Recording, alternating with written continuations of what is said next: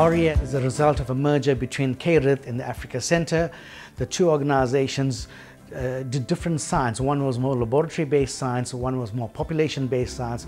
We merged into one organization to become a world-class research organization. We're a multinational group of investigators consisting of South Africans as well as the global community, focusing on these pathogens. Again, trying to find a cure against TB and HIV.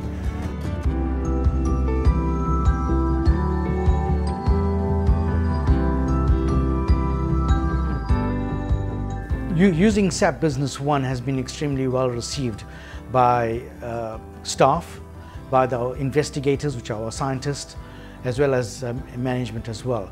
Our reporting is much more streamlined, is much more efficient, it's much more transparent, and in terms of getting into the detail of information available, it's readily available.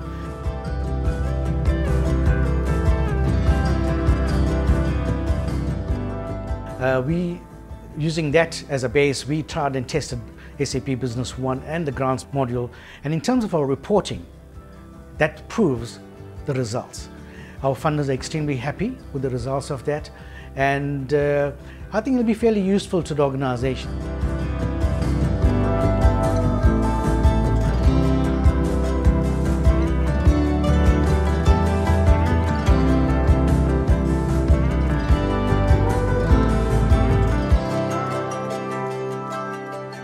Our relationship with Bleaky Sado has been, I would say, very good in the last couple of years.